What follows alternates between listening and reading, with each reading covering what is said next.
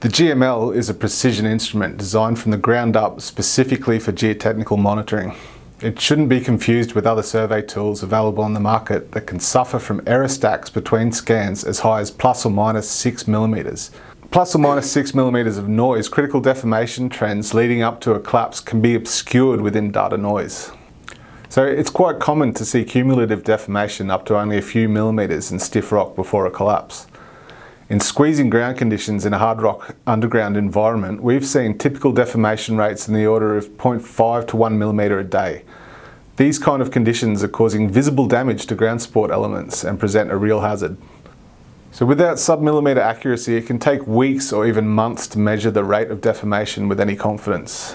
In scenarios where someone, for example, may want to know the rate of floor heave occurring in a drive, it's just not practical to restrict access for weeks or months. So with that in mind, without sub-millimetre accuracy, it's impossible to identify critical trends in velocity over short periods of time prior to collapse. The wall may begin to accelerate and fail before we're even able to measure a reliable velocity.